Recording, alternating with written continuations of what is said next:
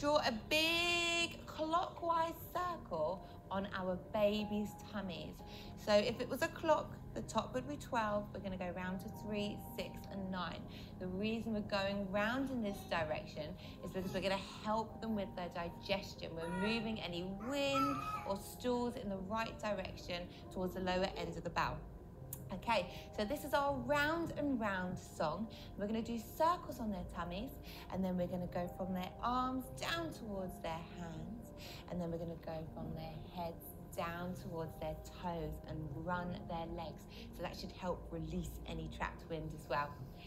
Here we go. Round and round and round we go. Not too fast and not too slow.